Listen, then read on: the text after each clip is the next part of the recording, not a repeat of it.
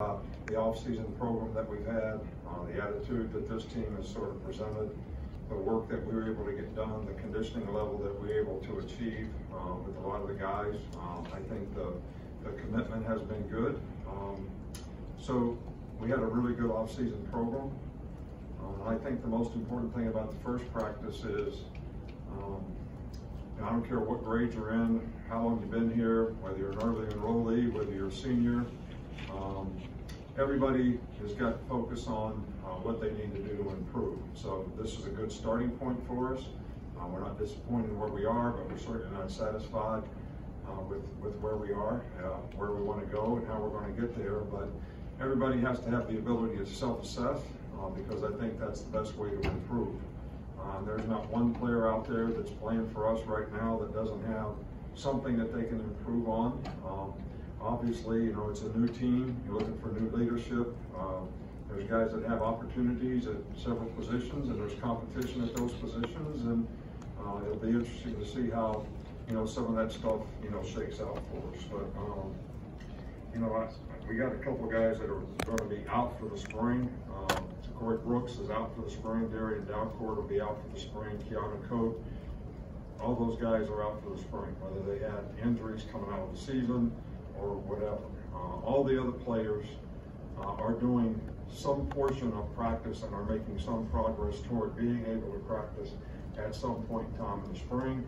And those assessments will be made, as they make progress, throughout the spring. I know you probably asked me about the early enrollees. I'm sure if you got to speak to them, that'll tell you that there's a lot of anxiety. My first practice as a college player, they're all sort of, going through a different level of a learning curve that they have to go through. We're pleased to have them here. I think it's going to be good for their development, and I think, some of these guys will be able to contribute to our team. We also have, 3 transfers, all of which I think will, create a role on the team for themselves. They were all impressive out there today. You're talking about older guys who have played in this league or in the ACC, and I think those 3 guys will be very helpful for us. I'm excited about the new coaches that we have. Every one of those guys have made a very positive contribution with their energy, enthusiasm, their knowledge, how they help contribute to solving some of the issues and the problems that we sort of uncovered in self-scout in terms of things that we need to improve on. So we're excited about the staff, we're excited about the new enrollees, we're excited about the transfers.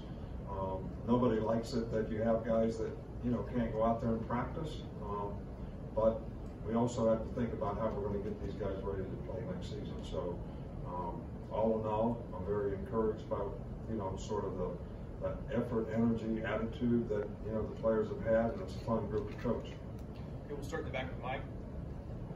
I wanted to ask about the analyst hires that you made between Zach Mettenberger and Todd Grantham and Derek Dooley. Well, Todd Grantham and Derek Dooley have worked for me before. I've known Zach Mettenberger for a long time. It's Ken Wiesenhunt's son-in-law, and Ken and I are really good friends. Derek has worked for me in the past. He's been an offensive coordinator in this league. He's coached in the league. Todd's been a defensive coordinator, in college in this league for a long time. So those guys can, add significant knowledge and experience to help solve some of the issues and problems that we have. And I think, Zach is a very, very good young guy who's very bright and has a bright future. And I'm sure he's going to learn, and he's got great work ethic, and he's been very committed to doing a good job since he's been here. In the middle with Aaron. Kendall Randolph is a guy that's been in the program now 6 years. He can play tackle for you. He can flex out, play tight end.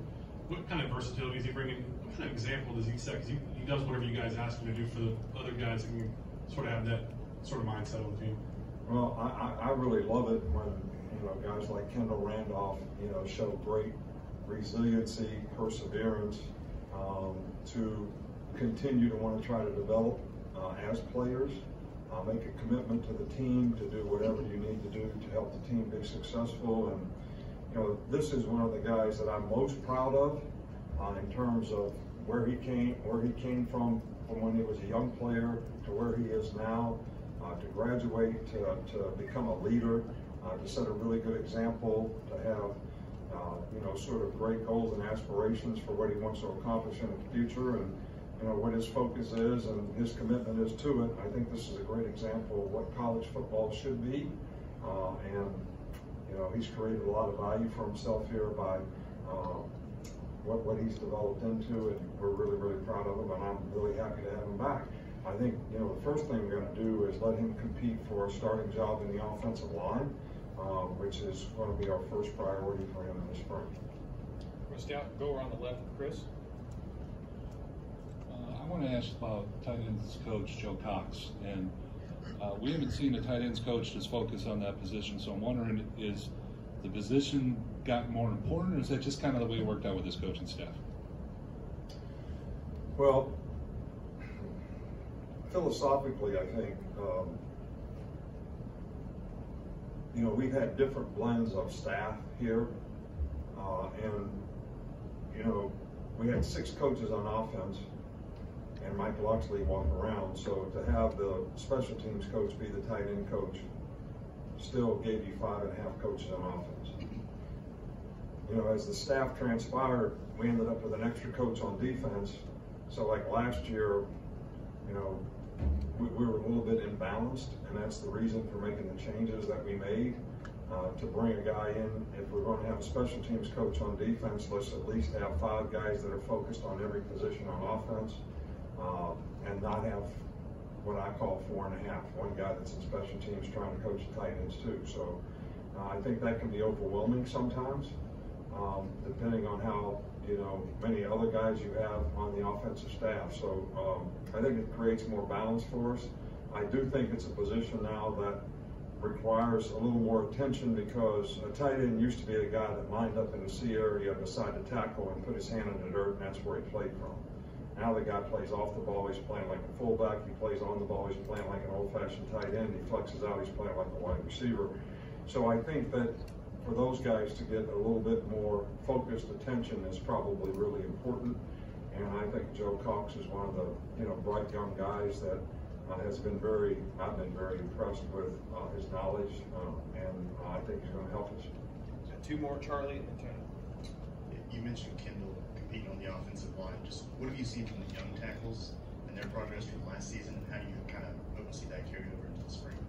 Well, we've had 1 practice, so I don't know how I can assess anybody's progress from last year to this year. I know they've worked hard in the off season. I think they're in better condition. I think they've improved their bodies.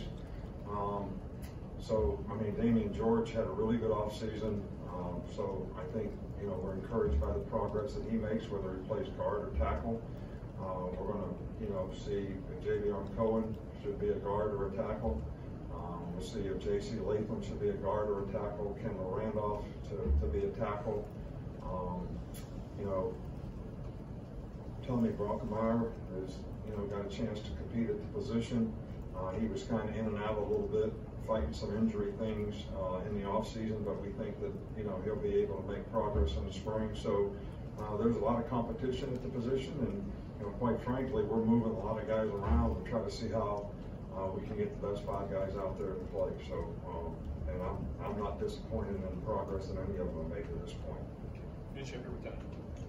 I'll stick on the offensive line. Your last 4 title-winning teams have had a team captain at center. When you're looking to put together the best 5, is that one of the first places you look, is to kind of establish that center position and kind of move out? Or?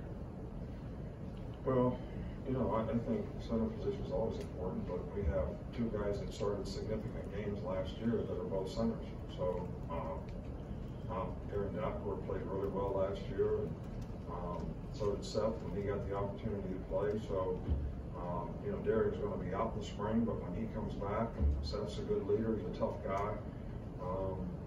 I feel really good about those 2 guys. Just trying to get the other guys in the right spot, and maybe who do we develop to be a 3rd center, because that's always an important spot to have somebody that can fill if you lose a guy. All right, Coach. Thank you. All right, thank you guys.